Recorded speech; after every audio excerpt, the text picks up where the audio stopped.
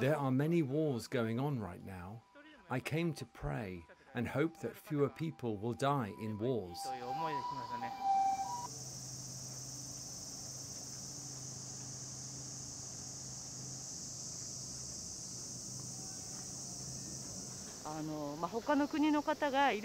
People from other countries may say certain things, but this issue belongs to the Japanese people, so only the Japanese people can decide for themselves.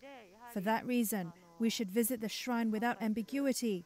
It's a day for worship, to look back upon the past, reflect on it, and pray.